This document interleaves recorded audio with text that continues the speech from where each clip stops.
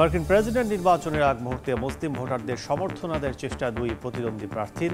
মিশিগানে Trump কমলার নির্বাচনী সমাবেশ। প্রিটোরিয়া থেকে দূতাবাস সরাতে তাইওয়ানকে আহ্বান দক্ষিণ আফ্রিকার। সিদ্ধান্তের ক্ষোভ তাইপের। দ্বীপটির আকাশ সীমায় আবারও চীনা যুদ্ধবিমান অনুপ্রবেশের অভিযোগ।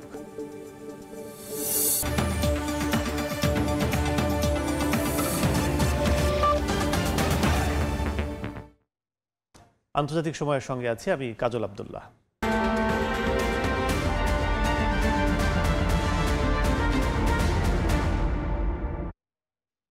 যুক্তরাষ্ট্রের মুসলিম ভোটারদের সমর্থন আদায়ে মিশিগান অঙ্গরাজ্যে দিনভর প্রচারণা চালিয়েছেন মার্কিন প্রেসিডেন্ট নির্বাচনের দুই প্রার্থী কমলা হ্যারিস ও ডোনাল্ড ট্রাম্প। 5 নভেম্বরের নির্বাচনের আগে দেশটিতে এখন পর্যন্ত 1,10,00,000-এর বেশি আগাম ভোট পড়েছে। 42টি অঙ্গরাজ্যে জরিপ চালিয়ে এ তথ্য জানিয়েছে মার্কিন গণমাধ্যম CNN। এদিকে নির্বাচনের 18 দিন আগে সাবেক প্রেসিডেন্ট ট্রাম্পের বিরুদ্ধে ক্যাপিটল হিলে হামলার মদতদাতা হিসেবে আরও 2000 পৃষ্ঠার প্রমাণ হাজির করেছেন বিশেষ কৌশলী জ্যাক স্মিথ। যুক্তরাষ্ট্র থেকে হাসানুজ্জামান সাকির রিপোর্ট।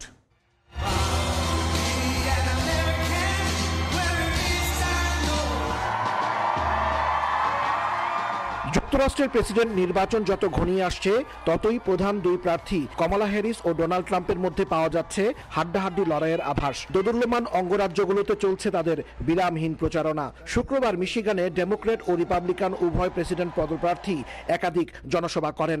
অঙ্গরাজ্যটির কয়েকটি শহর আরব মুসলিম অধ্যুষিত। মিশিগানের 3টি স্থানে জনসভা করেন কমলা হ্যারিস। সেখানে তিনি শিল্প কলকারখানায় বিনিয়োগ ও শ্রমিক ইউনিয়ন কর্মীদের সঙ্গে কাজ করার প্রতিশ্রুতি দেন। এ সময় ডেমোক্র্যাট এই প্রেসিডেন্ট পদপ্রার্থী মুসলিম ভোটারদের সমর্থন করে বক্তব্য দেন। ট্রাম্পের সমালোচনা করে তার শারীরিক ও মানসিক স্বাস্থ্য নিয়েও প্রশ্ন তোলেন কমলা।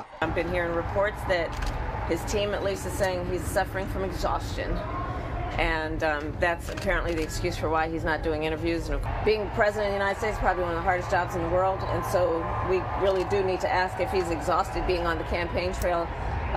Is he fit to do the job? And I think that's a question that is an open-ended question that he needs to answer.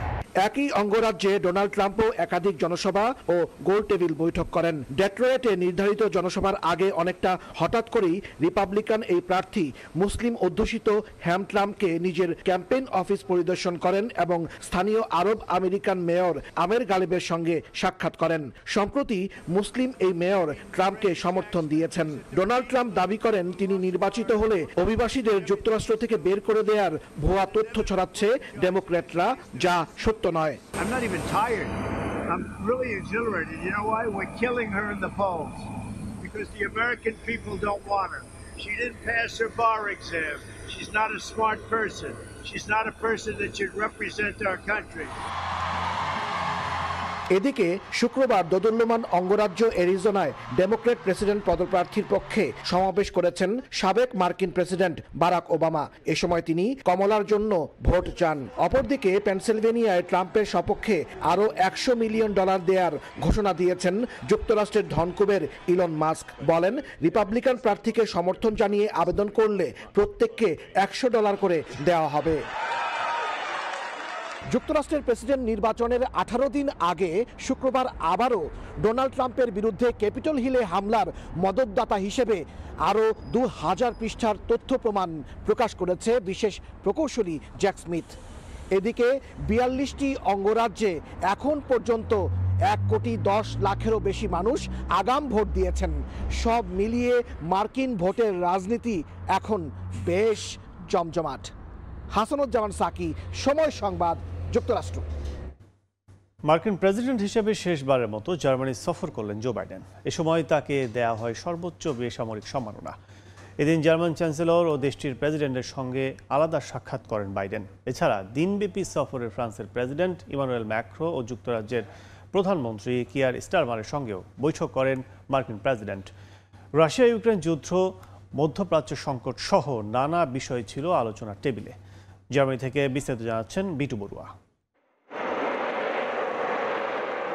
মিত্রদেশ জার্মানিতে মার্কিন প্রেসিডেন্ট হিসেবে শেষবারের মতো ঐতিহাসিক রাষ্ট্রীয় সফরে এলেন জো বাইডেন। বৃহস্পতিবার সন্ধ্যায় তাকে বহনকারী বিমান অবতরণ করে বার্লিনের বিমানবন্দরে কড়া নিরাপত্তার মধ্য দিয়ে তাকে নেওয়া হয় হোটেলে। মাত্র 24 ঘন্টার সফরের সূচি অনুযায়ী শুক্রবার স্থানীয় সময় সকালে জার্মান প্রেসিডেন্ট ফ্রাঙ্ক ভাল্টার স্টাইনমায়ারের সঙ্গে সাক্ষাতের উদ্দেশ্যে তার বাসভবন বেলভিউ প্যালেসে যান বাইডেন। সেখানে তাকে দেয়া হয় গার্ড অব অনার। দুই প্রেসিডেন্টের সঙ্গে কুশল বিনিময় শেষে জো বাইডেন যোগ দেন প্রেস কনফারেন্সে। সেখানে যুক্তরাষ্ট্র ও জার্মানির বন্ধুত্বের নিদর্শন হিসেবে বাইডেনকে সর্বোচ্চ বেসামরিক পদক বুন্ডেসভার্ডিনস্ট ক্রয়েজ পরিয়ে দেন জার্মান প্রেসিডেন্ট স্টাইনমায়ার। এ সময় তাকে গণতন্ত্রের আলোক পত্রিকা আখ্যা দেন জার্মান প্রেসিডেন্ট। এদিন জার্মান চ্যান্সেলর ওলাফ শলসের সঙ্গেও সাক্ষাৎ করেন মার্কিন প্রেসিডেন্ট। লেবাননে দ্রুত শান্তি প্রতিষ্ঠা করা সম্ভব হবে এমন আশা প্রকাশ করে বাইডেন বলেন, হামাস প্রধান নিহতের পরও গাজায় যুদ্ধ বন্ধ করা কঠিন হবে। এছাড়া দুই নেতার বৈঠকে আলোচনা হয় রাশিয়া ইউক্রেন যুদ্ধ নিয়েও। শলস সতর্ক করে বলেন, চলমান যুদ্ধে নেটো জড়িয়ে পড়লে বিপর্যয় অনিবার্য হয়ে পড়বে। এ সময় বাইডেন জানান, বার্লিনের মতো ওয়াশিংটনও কিয়েভের পক্ষেই থাকবে। যতদিন প্রয়োজন ততদিন ইউক্রেনের পাশে থাকবে জার্মানি। পুতিন তার হিসাবে ভুল করেছেন। আমরা G7 অংশীদারদের সঙ্গে চলতি বছরের শেষ নাগাদ ইউক্রেনকে $50 বিলিয়ন ঋণ প্যাকেজ দেওয়ার সিদ্ধান্ত নিয়েছি। পরে জার্মান চ্যান্সেলরের কার্যালয়ে মার্কিন প্রেসিডেন্টের সঙ্গে সাক্ষাৎ করেন ফ্রান্সের প্রেসিডেন্ট ইমানুয়েল ম্যাক্রো ও যুক্তরাজ্যের প্রধানমন্ত্রী কিয়ার স্টারমার। এ সময় রাশিয়া ইউক্রেন যুদ্ধে নেটোর ভূমিকা, ইসরায়েল ফিলিস্তিনের চলমান সংকট নিরসন, G7 সহ আঞ্চলিক ও ট্রান্স আটলান্টিক নানা বিষয় ছিল আলোচনার টেবিলে। দিনভর বিরতিহীন সফর শেষে স্থানীয় সময় সন্ধ্যা 6টায় এয়ারফোর্স ওয়ানের বিশেষ ফ্লাইটে বার্লিন ত্যাগ করেন মার্কিন প্রেসিডেন্ট জো বাইডেন। যুক্তরাষ্ট্রের প্রেসিডেন্ট জো বাইডেনের জার্মানি সফর দুদেশের পারস্পরিক সম্পর্কের জন্য যতটা না গুরুত্বপূর্ণ, তার চেয়েও বেশি বৈশ্বিক সংকট এবং রাজনীতির কৌশল নির্ধারণে এই সফর অত্যন্ত তাৎপর্যপূর্ণ। তবে আসছে নভেম্বরে যুক্তরাষ্ট্রের প্রেসিডেন্ট নির্বাচনে ডোনাল্ড ট্রাম্প নির্বাচিত হলে জার্মানি তো বটেই, গোটা ইউরোপের সাথে চলমান যে সম্পর্ক রয়েছে যুক্তরাষ্ট্রের, তার গতিপথ পাল্টে যেতে পারে বলে আশঙ্কা বিশ্লেষকদের। জার্মানি থেকে বিটু বড়ুয়া, সময় সংবাদ। মুম্বাইয়ে তাইওয়ানের কনসুলেট খোলাকে কেন্দ্র করে ভারত চীন সম্পর্ক শুরু হয়েছে টানাপোড়েন। বেইজিংয়ের দাবি, এক চীন নীতি মানছে না নয়াদিল্লি, সরে যাচ্ছে কূটনৈতিক প্রতিশ্রুতি থেকে। সংবেদনশীল বিষয়গুলো গুরুত্বের সঙ্গে দেখার আহ্বান চীনের। প্রতিবেশী চীনের সঙ্গে আবারও উত্তেজনার পারদ উঠতে শুরু করেছে ভারতের। চীন তাইওয়ান দ্বন্দ্বে জড়িয়ে পড়েছে মোদী সরকারও। বুধবার মুম্বাইয়ে নতুন একটি কনসুলেট খুলেছে তাইওয়ান, আর এতেই ভারতের কাছে তীব্র অসন্তোষ প্রকাশ করেছে চীন।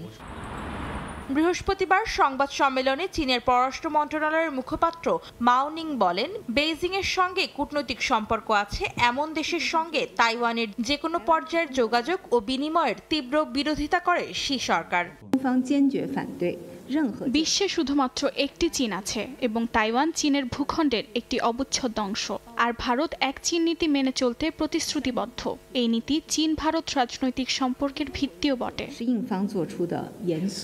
চীন ভারত সম্পর্কের উন্নতিতে হস্তক্ষেপ ঠেকাতে নয়াদিল্লিকে তাইওয়ানের সঙ্গে কোনো ধরনের আনুষ্ঠানিক আদান প্রদান না করার আহ্বান জানান চীনা মুখপাত্র। এর আগে নয়াদিল্লি ও চেন্নাইয়ে আরও দুটি কনসুলেট খোলে তাইওয়ান।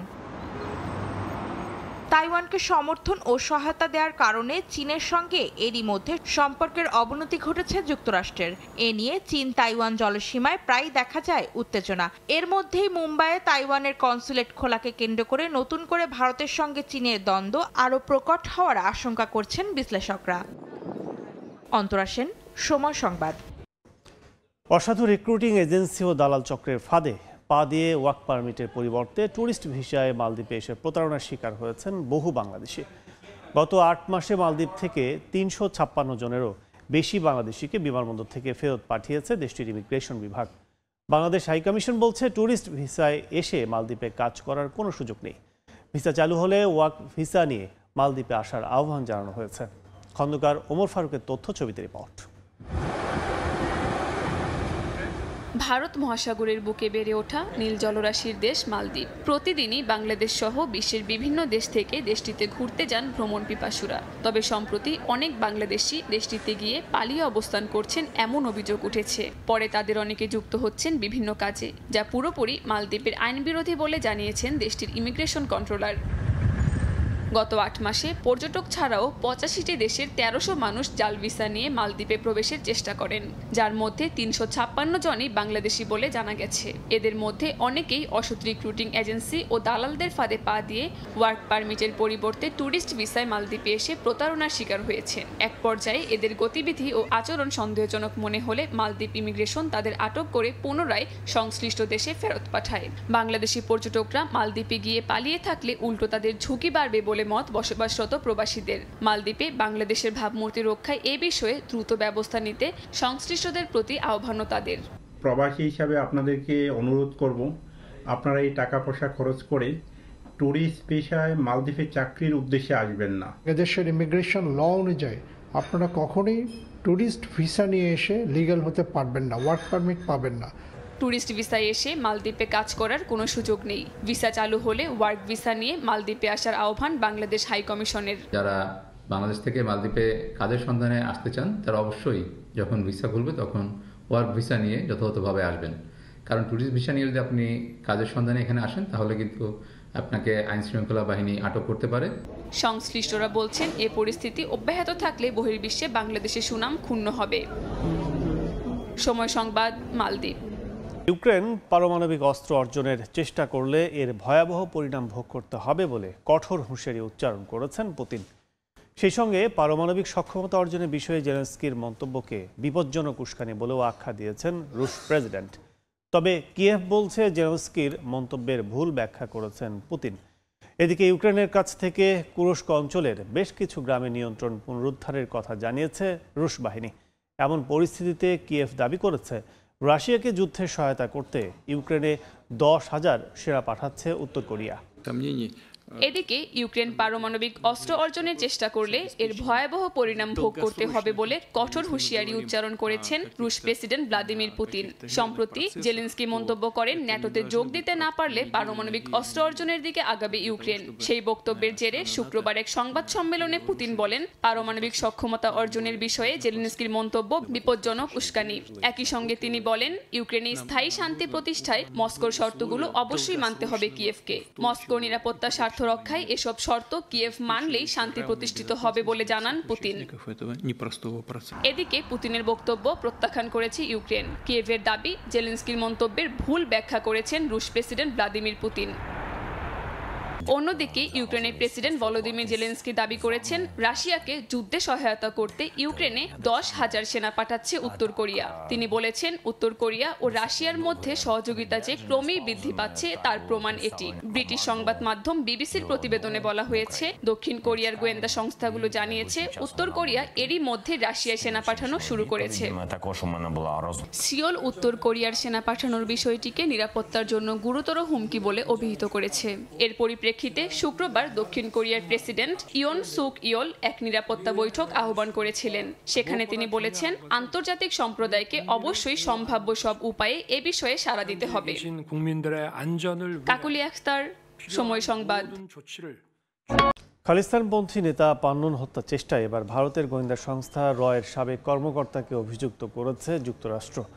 বৃহস্পতিবার ওই কর্মকর্তার বিরুদ্ধে অভিযোগ গঠনের আদেশ দেন মার্কিন আদালত। এদিকে যুক্তরাষ্ট্রে বসবাসকারীদের বিরুদ্ধে কোনো ধরনের সহিংসতা সহ্য করা হবে না বলে হুঁশিয়ারি দিয়েছে মার্কিন কেন্দ্রীয় তদন্ত সংস্থা FBI। খালিস্তানপন্থী নেতা নির্জা হত্যাকে কেন্দ্র করে উত্তপ্ত ভারত কানাডা সম্পর্ক। এবার আরেক খালিস্তানপন্থী নেতা গুরপাতওয়ান সিং পান্নুনকে হত্যা চেষ্টার অভিযোগে ভারতের গোয়েন্দা সংস্থা রয়ের সাবেক কর্মকর্তার বিরুদ্ধে অভিযোগ আনল যুক্তরাষ্ট্র। বৃহস্পতিবার রয়ের সাবেক কর্মকর্তা বিকাশ যাদবের বিরুদ্ধে অভিযোগ গঠন করে মার্কিন বিচার বিভাগ। এতে বলা হয় কানাডা ও যুক্তরাষ্ট্রের দ্বৈত নাগরিক খালিস্তানপন্থী নেতা পান্নুন হত্যা চেষ্টায় সরাসরি যুক্ত ছিলেন বিকাশ। পান্নুনকে হত্যার জন্য লোক ভাড়া করা এবং অর্থ সরবরাহের অভিযোগ আনা হয়েছে তার বিরুদ্ধে। অভিযোগে আরও বলা হয়, গেল বছরের মে মাস থেকে বিকাশ ভারত সরকারের একজন কর্মচারী হিসেবে যুক্তরাষ্ট্রে ছিলেন। পান্নুনকে হত্যা ষড়যন্ত্রের অংশ হিসেবে ভারতে এবং অন্যান্য দেশে যৌথভাবে কাজ করেছেন তিনি। অভিযোগে খালিস্তানপন্থী নেতা পান্নুনকে একজন রাজনৈতিক কর্মী, ভারত সরকারের সমালোচক এবং শিখদের জন্য আলাদা আবাসভূমি খালিস্তানের পক্ষের প্রচারক হিসেবে ধরেছে মার্কিন বিচার বিভাগ। বার্তা সংস্থা রয়টার্স বলছে, ভারতের গোয়েন্দা সংস্থার সাবেক এ কর্মকর্তা বর্তমানে দেশে অবস্থান করলেও যুক্তরাষ্ট্র তার প্রত্যর্পণ চাইতে পারে। এদিকে যুক্তরাষ্ট্রে বসবাসকারীদের বিরুদ্ধে অন্য কোনো দেশের সহিংসতা সহ্য করা হবে না বলে সাফ জানিয়ে দিয়েছে মার্কিন কেন্দ্রীয় তদন্ত সংস্থা FBI। অন্তরা সেন, সময় সংবাদ। প্রধান বৈদ্যুতিক গ্রিড বন্ধ হয়ে অন্ধকারে নিমজ্জিত হয়ে গেছে ক্যারিবীয় অঞ্চলের দেশ কিউবা। বিদ্যুৎ সংকটের কারণে এরই মধ্যে কম গুরুত্বপূর্ণ সরকারি সেবা, শিক্ষা প্রতিষ্ঠান ও বিনোদন কার্যক্রম বন্ধ ঘোষণা করা হয়েছে। পুনরায় বিদ্যুৎ সেবা কখন সচল হবে তা জানা যায়নি। অন্ধকারের এ দৃশ্য ক্যারিবীয় অঞ্চলের দেশ কিউবার। ভয়াবহ বিদ্যুৎ বিচ্ছিন্নতার মধ্যে দিন কাটাচ্ছেন দেশটির 1 কোটি বাসিন্দা। শুক্রবার প্রধান একটি বিদ্যুৎ কেন্দ্রে যান্ত্রিক ত্রুটি দেখা দেওয়ার পর বন্ধ হয়ে যায় পুরো বৈদ্যুতিক গ্রিড। এতে ব্ল্যাকআউটের কবলে গোটা দেশ। এর আগে বিদ্যুৎ সংকট দেখা দিতে পারে জানিয়ে কম গুরুত্বপূর্ণ সরকারি সেবা ও শিক্ষা প্রতিষ্ঠান বন্ধ ঘোষণা করেছিল কিউবা সরকার। তবু হয়নি শেষ রক্ষা। এদিকে বিদ্যুৎ না থাকায় দেশ জুড়ে দেখা দিয়েছে নানা সংকট। বন্ধ রাখতে হচ্ছে বিভিন্ন সরকারি সেবা। রোববার পর্যন্ত বন্ধ থাকবে বিশ্ববিদ্যালয় সহ সব শিক্ষা প্রতিষ্ঠান। বন্ধ রাখতে বলা হয়েছে সব ধরনের বিনোদন ও সাংস্কৃতিক কার্যক্রম। তবে এ সময় কেবল রাষ্ট্র পরিচালিত খাদ্য ও স্বাস্থ্যসেবা খাত চালু থাকবে বলে জানানো হয়েছে। কর্তৃপক্ষ জানিয়েছে, হারিকেন মিল্টনের কারণে দ্বীপটির বিদ্যুৎ সরবরাহ ব্যবস্থা ক্ষতির মুখে পড়েছে। এর জেরে দেশটির বড় 2টি বিদ্যুৎ কেন্দ্র ফেলটন ও আন্তোনিও গুতেরেস কম উৎপাদন করছে বলে উল্লেখ করা হয়েছে। দ্রুত এ কেন্দ্রগুলোর রক্ষণাবেক্ষণ প্রয়োজন বলেও জানিয়েছে কর্তৃপক্ষ। জ্বালানি ও বিদ্যুৎ কেন্দ্রের জন্য প্রয়োজনীয় যন্ত্রাংশ আমদানি করতে না পারায় অনেক আগে থেকেই দেশটির ওপর দেয়া মার্কিন নিষেধাজ্ঞাকে দায়ী করে আসছে কিউবা সরকার। কাকুলি আখতার, সময় সংবাদ। নিজস্ব অর্থায়নে আধুনিক প্রযুক্তির বাস তৈরি করে তাক লাগিয়ে দিয়েছে তালেবান নেতৃত্বাধীন আফগানিস্তান। বৃহস্পতিবার বাস তৈরির বিষয়টি ঘোষণা দিয়ে জানিয়েছেন তালেবান সরকারের মুখপাত্র জবিহুল্লাহ মুজাহিদ।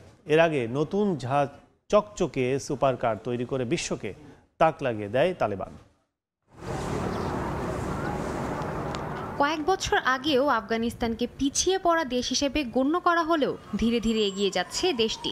অর্থনৈতিকভাবে ঘুরে দাঁড়িয়েছে খুবই অল্প সময়ে। এর মধ্যেই নিজস্ব অর্থায়নে যানবাহন তৈরিও শুরু করেছে তালেবান সরকার।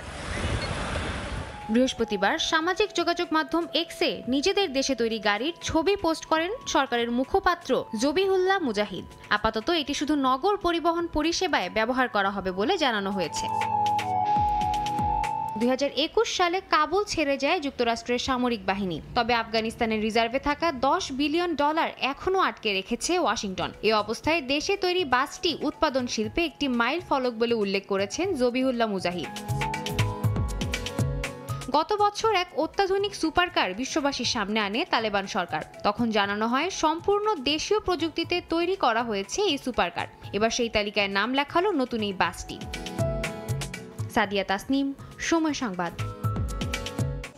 দেখছেন আন্তর্জাতিক সময়। ভারতের দিল্লির যমুনা নদীতে ভেসে উঠেছে বিষাক্ত ফোম। ছট পূজার কয়েক সপ্তাহ আগেই নদীর এই ভয়াবহ অবস্থায় নতুন করে দুশ্চিন্তা জন্ম নিয়েছে হিন্দু সংখ্যাগরিষ্ঠ দেশটিতে। বিশেষজ্ঞদের ধারণা, নদীর পানিতে উচ্চমাত্রা ফসফেট নির্গত হওয়ায় বিষাক্ত ফোমের সৃষ্টি। দেখে মনে হতে পারে তুষার শুভ্র বরফে ছেয়ে গেছে নদী, তার মধ্য দিয়েই চলছে নৌকা। তবে বাস্তবতা পুরোপুরি ভিন্ন।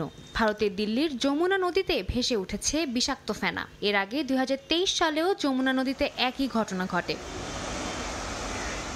আর কয়েক সপ্তাহ পরেই ভারত জুড়ে শুরু হবে ছট পূজা, যার বেশ কয়েকটি অনুষ্ঠান নদীর কিনারে পালন করা হয়। এ অবস্থায় দূষিত এই নদীতে কিভাবে পূজার আচার অনুষ্ঠান পালিত হবে তা নিয়ে দুশ্চিন্তায় অঞ্চলটির বাসিন্দারা। বিশেষজ্ঞরা বলছেন, অপরিশোধিত বাণিজ্যিক এবং পয়ঃনিষ্কাশন বর্জ্য থেকে নদীতে ফসফেটের পরিমাণ বেড়ে যাওয়ায় সৃষ্টি হচ্ছে এই বিষাক্ত ফেনা। এর সংস্পর্শে আসলে ত্বকের জ্বালাপোড়া, শ্বাসকষ্ট থেকে শুরু করে আরও গুরুতর স্বাস্থ্য ঝুঁকিও দেখা দিতে পারে। দুর্গন্ধের জন্য কুখ্যাত এই নদীর দূষণ নিয়ন্ত্রণে কাজ চলছে বলে জানিয়েছিল ভারতের আম আদমি পার্টি। তার কয়েক সপ্তাহের মধ্যেই এই ঘটনায় দুশ্চিন্তায় পড়েছেন কর্তৃপক্ষ। ভারতের পরিবেশ দূষণ নিয়ন্ত্রণে আনার চেষ্টা চলমান হলেও তা কতটুকু কার্যকর হচ্ছে এ নিয়ে উঠছে নানা প্রশ্ন। সাদিয়া তাসনিম, সময় সংবাদ। দেখছেন আন্তর্জাতিক সময়। যুক্তরাষ্ট্রে শুরু হয়েছে নিউ ইয়র্ক কমিকন 2024 উৎসব। এই বিশেষ আয়োজনে চলচ্চিত্র ও সিরিজের জনপ্রিয় চরিত্রে হাজির হন অতিথিরা। চমকপ্রদ অনুষ্ঠানটি উপভোগ করেন হাজার হাজার দর্শনার্থী ও পর্যটক। ওয়ান পিসের লুফি থেকে শুরু করে স্পাইডারম্যান জনপ্রিয় সব চরিত্রকে এক ছাদের নিচে এনেছে নিউ ইয়র্ক কমিকন 2024। বৃহস্পতিবার যুক্তরাষ্ট্রের নিউ ইয়র্ক শহরে এই উৎসব শুরু হয়েছে। ম্যানহাটনের জাভিদ সেন্টারে আয়োজিত কমিকন উৎসবে সবাই সেজে এসেছেন নিজেদের পছন্দের টেলিভিশন সিরিজ বা মুভি ক্যারেক্টারের সাজে। অনেকে আবার এই অনুষ্ঠানটিতে অংশগ্রহণ করতে নিজেকে সাজিয়েছেন অ্যানিমে ক্যারেক্টারে। কেউ আবার রূপ নিয়েছেন ভিলেন প্রেডেটর বা ডক্টর ডুমের। বিশেষ এই উৎসবটিতে নানা ধরনের স্টল রয়েছে, যেখানে থাকছে জনপ্রিয় কমিক ক্যারেক্টারগুলোর ব্যবহৃত জিনিস, পোস্টার, ভিডিও গেম। বিখ্যাত ব্যক্তিদের স্বাক্ষরিত পোস্টকার্ডও পাওয়া যাচ্ছে, যা হাতে নিয়ে উচ্ছ্বাস প্রকাশ করছেন ভক্তরা। New York Comic Con is the best event of the year. It's the thing I look forward to all year long. The best cosplay location, comic book add-ons or video game add-ons, best place to find information and meet the artists, the writers, people that work in the industry. ভিন্নধর্মী এই comic ক্যারেক্টারদের নিয়ে উৎসব new York কমিকন 2024 চলবে 4 দিন ব্যাপী, যা শেষ হবে আগামী রোববার। অর্চিতা শেজিন, সময় সংবাদ। আন্তর্জাতিক সময়ের শীর্ষ সংবাদ জানিয়ে দিচ্ছে আরেকবার। মার্কিন প্রেসিডেন্ট নির্বাচনের আগ মুহূর্তে মুসলিম ভোটারদের সমর্থন আদায়ের চেষ্টা দুই প্রতিদ্বন্দ্বী প্রার্থীর। মিশিগানে ট্রাম্প কমলার নির্বাচনী সমাবেশ।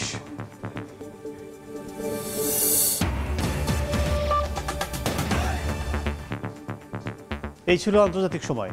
সঙ্গে থাকুন সময়ের।